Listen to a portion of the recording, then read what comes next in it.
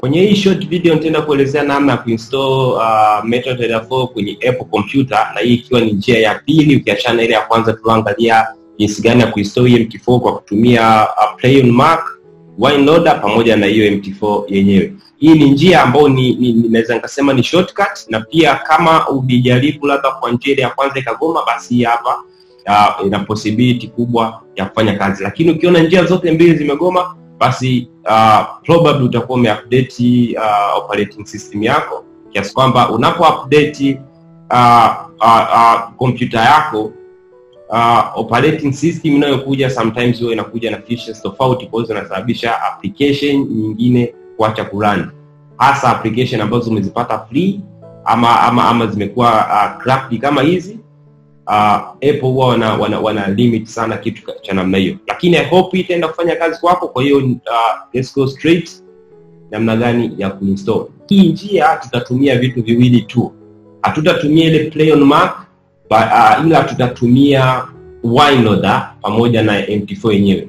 Wine Loader itakuwa inatusaidia kuload zile application hii MetaTrader 4 yetu, kwa sababu ni application kwa ajili ya Windows, kwa hiyo itakuwa loaded na hii Wine, alafu tutainstall na MT4 yenyewe. Kwa hiyo ni vitu vile tu tutavinstall. Sasa hiyo Wine inaitoa wapi au na download wapi, pamoja na MT4 na download wapi?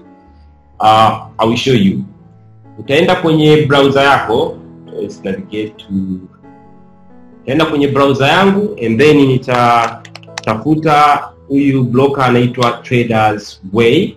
Kwa nitaenda kwenye linki ya huyu broker anaitwa Traders Way, ambao ndo nitapata linki hizo nyingine zote ya kudownload MetaTrader 4, lakini pia ya kudownload hiyo Wine. Ama unaweza kaenda kwenye website moja kwa moja ya Wine, lakini I will show you the link.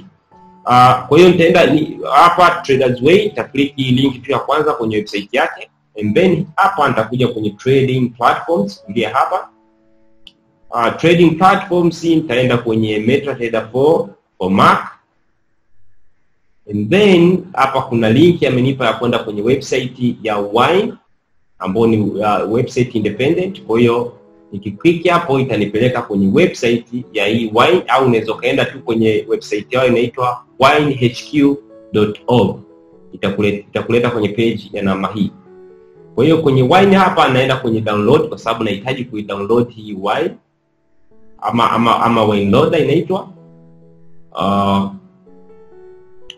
Baada ya kuclick download,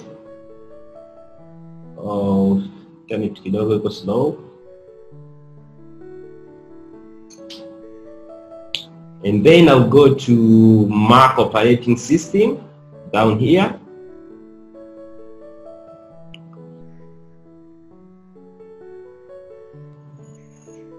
Come on, open.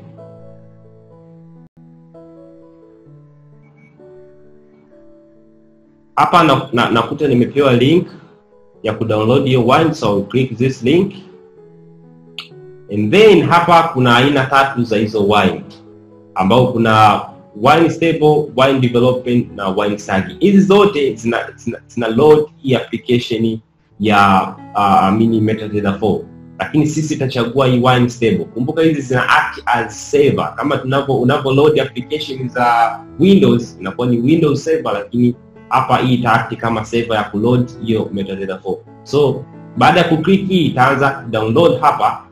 Mimi nita cancel kwa sababu sihitaji kuidownload. And of course ina MB 124, kwa hiyo unatakiwa wakati una download uhakikisha kwamba una MB 124. Baada ya kuwa umesha download hii Wine, na pia nitatoa link ambayo moja kwa moja kudownload hii, ili usije kwenye hizi process zote. Kwa link itakuwepo chini ambayo itakupeleka moja kwa moja, maybe if you're watching this from YouTube, basi itakupeleka kwenye website yangu ambayo utaidownload moja kwa moja hii Wine ambayo inahitajika. Lakini kama unaangalia kwenye kupitia kwenye hii website, basi website yangu, basi link itakuwepo chini ya hii video. Kwa hiyo baada ya kudownload this Wine, utaenda kuinstall kama unavyoinstall tu applications zingine, which means uta double click and then itakuwa imeinstall.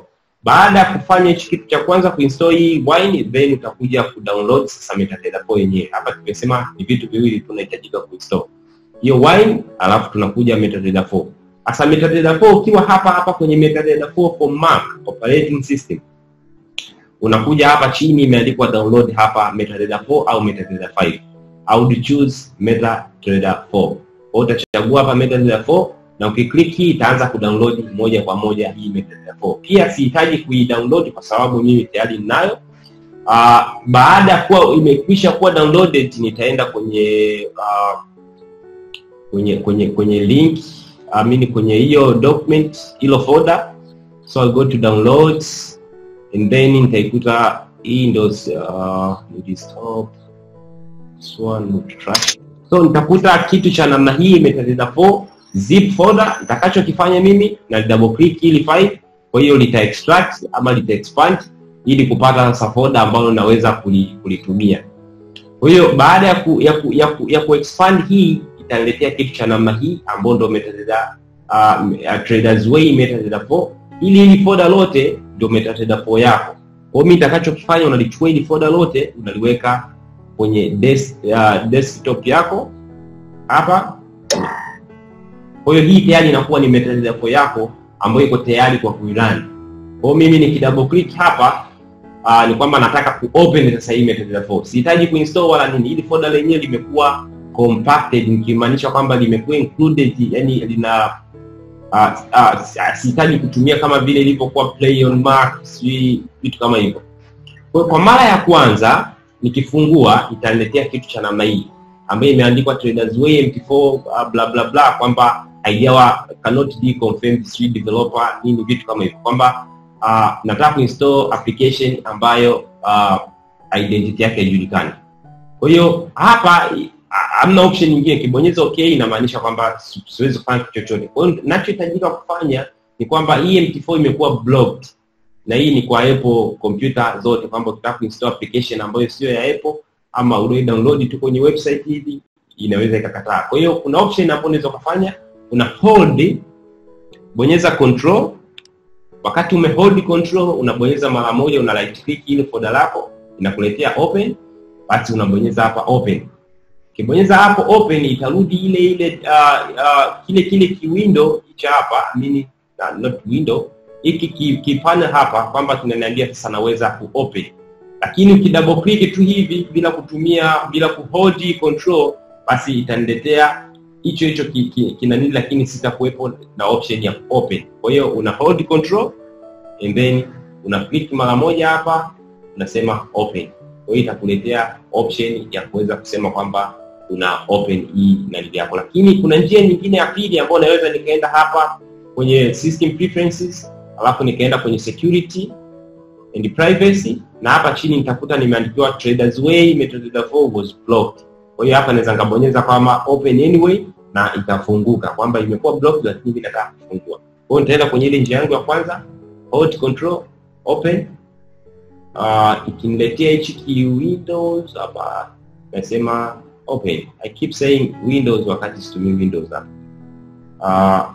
Kwa hiyo nikibonyeza open, automatic MetaTrader 4 inatakiwa ifunguke na nianze kuitumia. Automatic inatakiwa ifunguke na nianze kuitumia.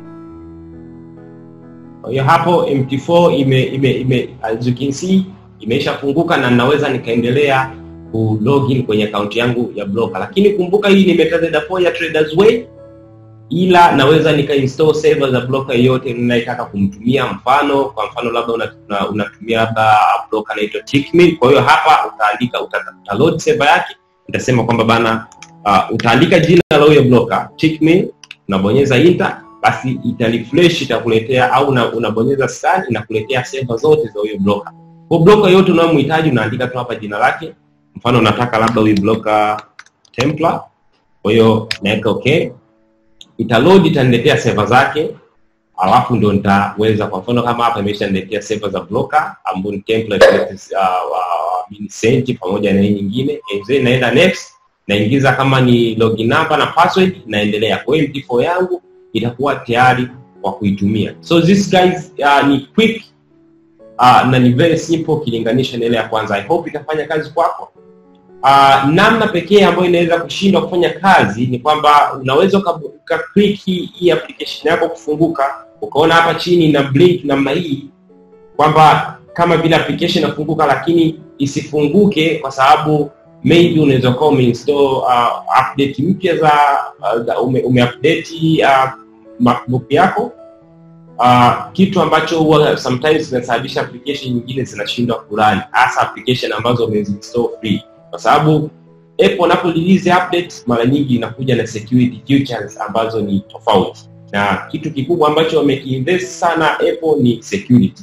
Kwa hiyo wanataka ununue vitu vingi sana. Ukiangalia application zao nyingi sana za kununua. Kwa hiyo hizi application kama za namna hii ambapo unapata free au ambao umepitia njia ya mkato kama hivi install kwenye operating system yao, basi huwa wanaleta feature ambazo zina block hizo application. Kwa hiyo kwa mimi huwa sipendi sana ku-update kompyuta yangu unless kwamba ni lazima ni update. Lakini kwa namna nyingine yote siwezi nikasema kwamba nahitaji ku-update, kwa sababu kama inafanya kazi vizuri hizo update zao mimi sometimes nisaidii kitu chochote. Sio layout, mpangilio na nini. Mara moja sana fanya hivyo. So guys, this is how you do it. I hope itafanya kazi. Cheers.